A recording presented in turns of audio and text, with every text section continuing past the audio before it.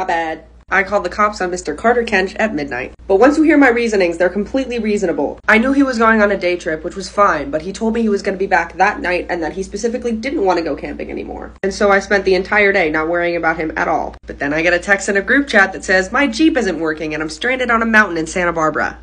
We were all like, do you need help? Do you need us to call someone? He was like, no, I'll be fine. And then was posting in other places, so I assumed he's fine. But here's where it gets juicy. At 10:04 p.m., I received the most ominous text I've ever received in my entire life from Mr. Kench, and it says, nothing. So I start to panic a little bit. I'm like, what was that about? And then all of our texts turn green, and then I text in a group chat, can anybody else reach Carter? Nova, get a grip.